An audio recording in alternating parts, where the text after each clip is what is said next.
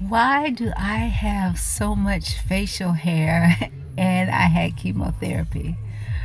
Well, as a patient having had chemotherapy, I don't feel like I have a lot of facial hair. However, I do understand the question because the thought is when you have chemotherapy that you lose all your hair. Specifically, at the dose that I had, because I had a higher dose than what is typically, and I guess there really isn't a typical, because it's always based on what your circumstances are. And again, because I had such an aggressive cancer, we had to go with an aggressive treatment. I don't know why I have hair. I do still have my eyebrows, and I probably have like 12 eyelashes on each eye. You can barely see them, but I know that they're there. I have no idea why I have them, but I don't have hair anywhere else. I mean, I never really had hair on my arms or my legs. I was very fortunate in that sense. And so when my hair fell off, I didn't even notice that the hair had fallen off, but I knew it had fallen off because when you lose hair in areas that you used to have hair in, that skin is extremely soft everywhere. It's extremely soft. And so the phlebotomist, every time I go to get my blood taken, they always say, "Oh my gosh, your skin is so soft." And so I just say thank you. But you know, and so that's the first time they said it to me, I was just like, to myself, I didn't say it out loud, I thought, oh, I don't have hair on my arms at all, you know. And so my hair was so fine before that, you know, you couldn't really see it. And so that's why I didn't notice I didn't have hair. Anywho, I digress just a little. I have no idea why I still have eyebrows and the 12 eyelashes that I have on each eye. However, I thank God for those because I don't draw very well, and my husband doesn't draw very well. So now let me say, my husband is unbelievably intelligent. My husband is one of the smartest people I know, and I love him dearly.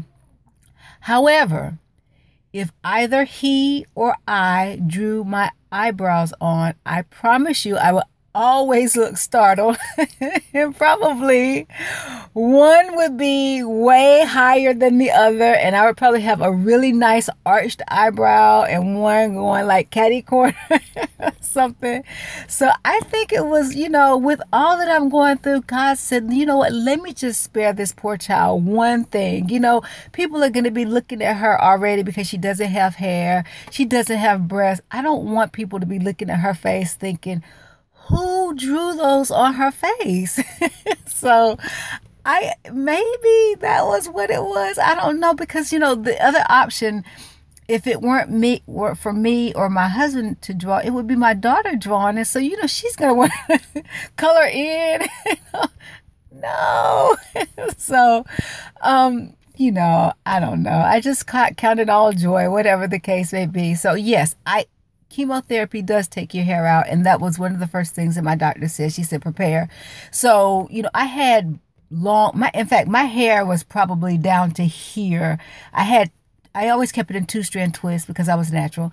But when I pulled my braids or my twist down, it was down to here. It had grown so much. Anywho, it'll grow back. But I cut them off really short, probably this short, and then I cut it again, you know, really, really short, just to prepare for it, you know, when it was going to fall out. And so, because the doctor told me, she said, your hair is absolutely going to fall out.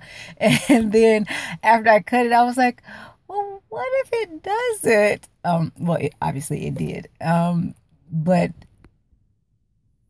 as for my face, I don't know. And so I don't think your nose hairs fall out. I don't know why, but I still have my nose hairs. But that is it. It's gone everywhere else. And so I know this is going to be kind of disgusting to say, but of course, you know, I lost my underarm hair. Well, I didn't have any. I mean, because, you know, it was what was December when I had my first treatment. But, you know, I wax. So I didn't have hair under my arm anyhow. And so it just never grew back, once I started chemotherapy. And so, my pubic hair, I also waxed there, but I hadn't waxed in about a month. Don't tell anybody. But anywho, so of course that came out. And between my cheeks, like everything is completely baby smooth, clean. There's nothing anywhere. No hair on my legs. But again, like I had my hair on my legs was so fine, so thin, you couldn't see it. I mean, everybody already thought that I waxed or shaved or what have you. So that's it. I have no idea why it didn't come off why my eyebrows didn't come. I think they thinned out just a little because they were a little bit thicker. They've always been kind of thin. They were a little bit thicker than this. But as far as the eyelashes, like I probably have, like I said, maybe, can you see them? Like maybe 12 or 13. But yeah, I don't have eyelashes. But there's no hair anywhere else on my body other than inside my nose. And so that, those hairs are protectors to keep trash from, you remember that science stuff. I think we learned that like in 5th grade or whatever.